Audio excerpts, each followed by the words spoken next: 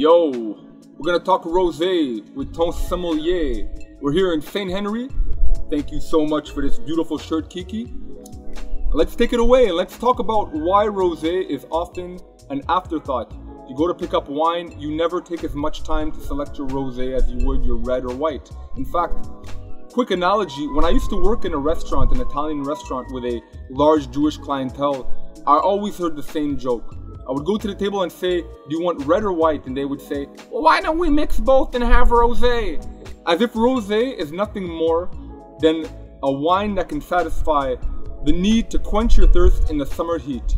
And it's true, French people are the ones who've kind of been behind this tendency of Rosé is a picnic, pool, and seaside wine. It is something that you drink with olives. Perhaps you're going to have a little bit of watermelon, but it is never thought of as something that is complex. And in fact, that's really not true. You can find rosés from Provence, especially Bandols, which command a much higher price range than your Gallo, sometimes 3 times as much. This one from Domaine Souviol is $27. But don't be afraid to spend that money.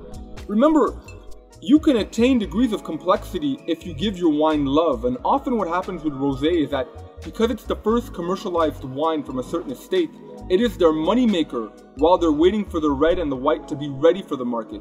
So it's true, you can play around with it, you can add sugar, you can make it so that it is more floral, sort of grapefruit, but it always has a sense of being something artificial if it's done in that way. Remember, sangria can be complex as well if you let the fruits macerate with cognac and triple sec instead of just adding them in last minute.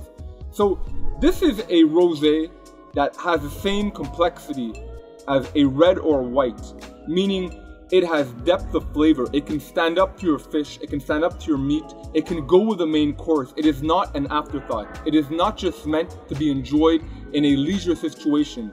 Although on a hot day like this, at 12, man, I'm enjoying this by itself. Keep that in mind, check out the article. Peace!